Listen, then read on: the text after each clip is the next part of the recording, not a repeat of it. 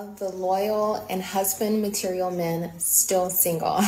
And guys, I actually want your real opinion on this. I'm going to give you my top three reasons, and I want you to let me know if my reasons are valid or why you think they're still single.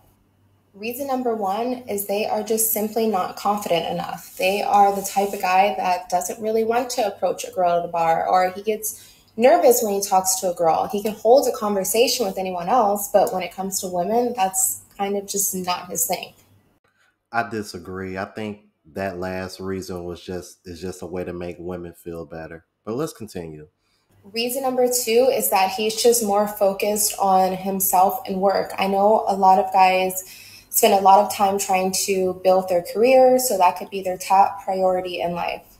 I agree with this 1000%. Your purpose should always come first, fellas. Stay on your square, keep your head down, and focus on your goals. Let's keep it moving. Reason number three is maybe that he just got out of a bad relationship, or the relationship happened a long time ago and he's just worried about getting his heart broken again. Let me know what you guys think. Yeah, I gotta agree with that one because once a brother has had his heart broken a time or two, he pretty much just checks out and pretty much just goes with the bachelor life, if I'm being honest. But I digress. Let's keep it moving. Drop that intro. What's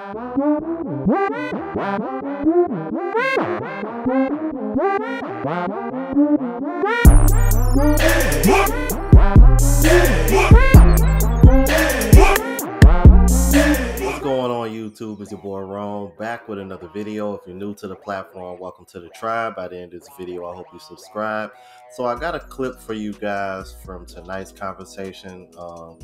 They seem to have Miss Kitty on there as a regular, and I want y'all to pay attention to what she had to say on here because she was cooking, and she made a reference to one of our favorite female panderers, and it was very interesting to see the reaction when she did mention this person. Check this out.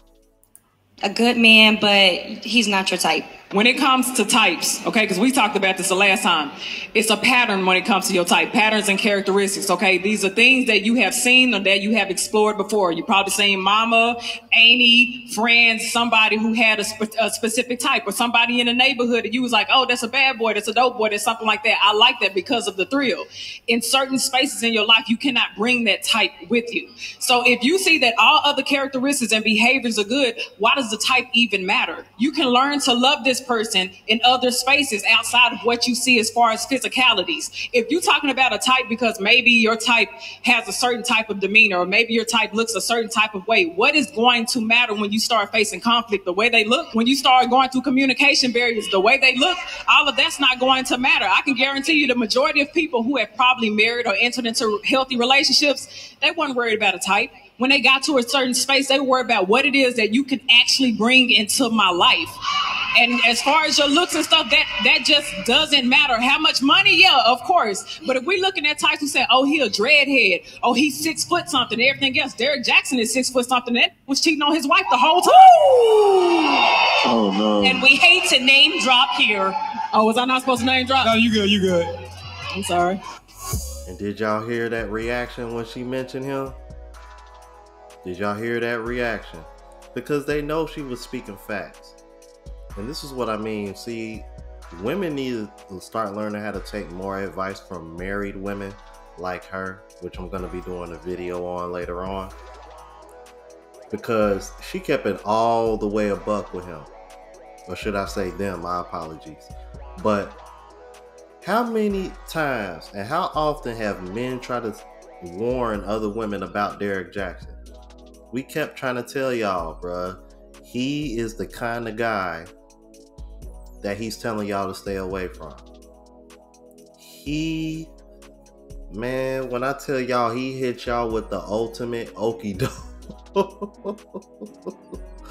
And this man still got that. This man damn near had 1 million subscribers. And till this day, still damn near got that many. After finding that out. So it just goes to show you, bruh, no matter how good of a man you are, if you don't fit a specific type or if you aren't like this perfect, unbelievable human being, which nobody in this world is perfect, but apparently most women think they are, then it's like you don't seem to have a chance as hell, bruh, and you cannot rest easy whatsoever. No sense of peace. As a matter of fact, check out this next clip. If he's kind, works hard, and doesn't cheat, what's wrong with that? There's nothing wrong with that. That is just the absolute bare minimum of being in a relationship with someone.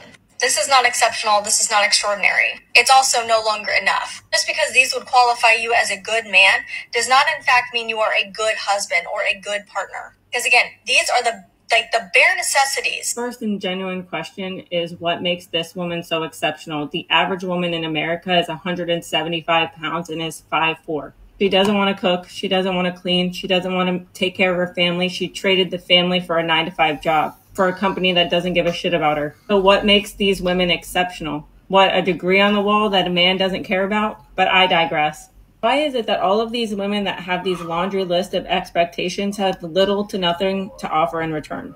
Like, make it make sense. Women nowadays have such high standards and expectations for their partners and such low standards and expectations for themselves. Make it make sense. And what is the real expectation if everything a man does is considered the bare minimum?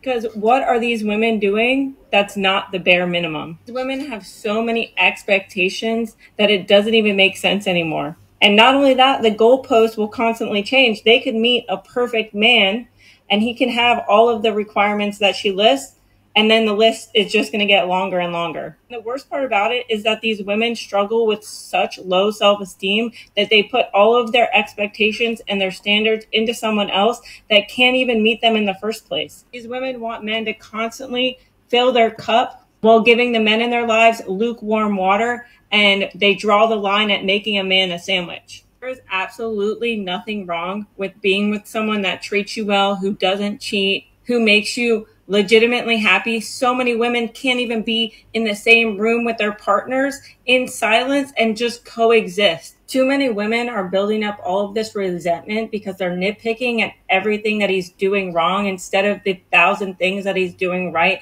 And these are the types of women that can never be happy because they're expecting their happiness to come from someone else rather than from within. Okay, bye. And it goes back to what I said earlier. The problem is that you got some women out here, for real, you can argue it's majority. It seems like they're searching for perfection. It's like, I don't get it. It's like you are not gonna find the perfect man. And it's women out here that think men are looking for a perfect woman. No, we're just looking for a woman that fits. We're looking for a woman that fits what we got going on, who fits my personality, who fits into my life. Because there is no such thing as a perfect partner. There's no such thing as a perfect husband, perfect wife. No, nobody is perfect. Women really need to stop, because that is what really holds women back from finding good men, because good isn't good enough, but y'all expect men to accept y'all only being good enough. How does that add up? The math ain't mathing on that. Especially coming from this woman. Like, come on, man. That woman was mid as French toast. Let's keep it moving, man. She wasn't even mid, bro. For real. She was like a 2 or a 3. But I digress, man. Let's move on. Y'all see this? The point of view, the girl that ghosted you is now your girlfriend. She only doubled back because the other dude didn't act right. That is the only reason why she doubled back. And or the one that she was interested in said, you know what, I don't want to be with you anymore. A woman that likes you is going to act right from the get-go. All the game playing, all the immaturity should never really truly be a thing. But the problem is, so many of you are so desperate to be in a relationship, you put this woman on a pedestal because she probably looked good to you. And so you think, well, it's okay. I love her. I'm going to show her that she should have picked me the first time. You're someone's second option. You were picked last in kickball. That's the feeling you should get when this happens, especially when you know she was talking to someone else and or she had options. The next time one of you get put in the situation of a girl ghosting you and then decides come back, just remember at that moment you was picked last in kickball, and tell me if you should be as excited to be in that relationship. And I can tell you firsthand, I went through this before, and this is gonna be my advice. And I'm not saying you have to do this, but what I did in my situation was when she spun the block, I treated her the same way all those other guys that she chose before me treated her. You know what I mean? Smash and pass. You know what I mean? And stack my cash, as the brother Mark Cruz would say. Let's keep it moving. Men do not want a woman that needs them. Men want a woman that wants them. There's a huge difference there. The woman who needs a man expects him to provide and pay for everything because she can't provide for herself. These are the same women who have no job, no source of income, and they try to flip the script on men and try to make them feel inadequate, saying they need a man who can provide for both of them off of one income when it's just unrealistic for one. In this economy, excuse me, they're like, I don't need a job. I need a man who makes enough money for the both of us. Are you hearing yourself right now? When a woman has her own money, has her own job, then the man knows that he's not using him because she has nothing. When you're broke, you need a man to live, to survive. She might not even love you. She might just like what you can provide or what you do for her. Trying to finesse men for their money. A real woman doesn't need a man, doesn't need you. She wants you. Ladies, we need to have a talk. You dehumanize men to the point where they hate themselves.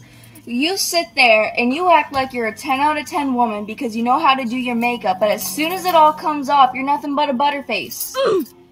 You're a cake face. You're both of them, which is sad. You know what? I don't want to go to insulting, but I mean, I'm a bit tired of seeing women just hate on men for no reason at this point. Men typically want to be with a soft woman who's going to give them nothing but peace at the end of their day, and you give them nothing but a headache at the end of their day. And also, if you hate men so much, why don't you go date a chick?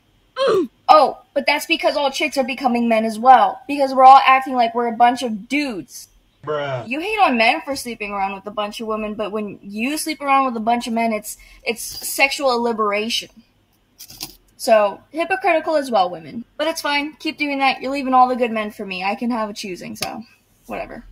I'm about to piss some of y'all off, and this is absolutely directed at one person in particular, but there's a lot of you that could fit this shoe. Some of you bitches are quick to post about how there ain't no good men left, but you ain't shit either.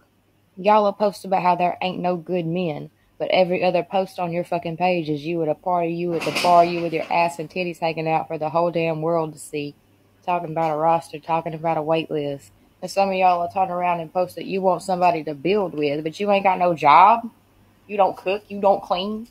What are you going to contribute to this construction project that you claim to want so bad?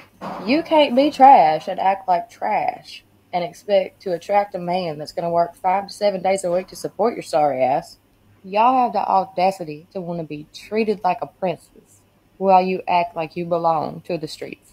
And the way some of y'all get so confused that you only attract pieces of shit, it's because you are a piece of shit. Damn, man, I think she just rejuvenated my love for country women. I forgot how sweet and more on the traditional side of things country women can be.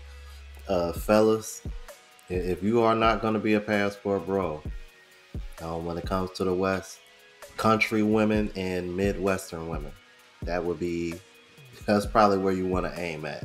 Y'all let me know what y'all thought about this. If you're new to the platform, please subscribe. OGs, I appreciate the love and support. Make sure y'all hit that bell notification. That way y'all know when I'm uploading. Hit the like button because that's what the algorithm and helps me reach a broader audience. Also look out for the travel vlog channel, Unplugged Traveler. Link is in the description. Until the next video, y'all. Deuces.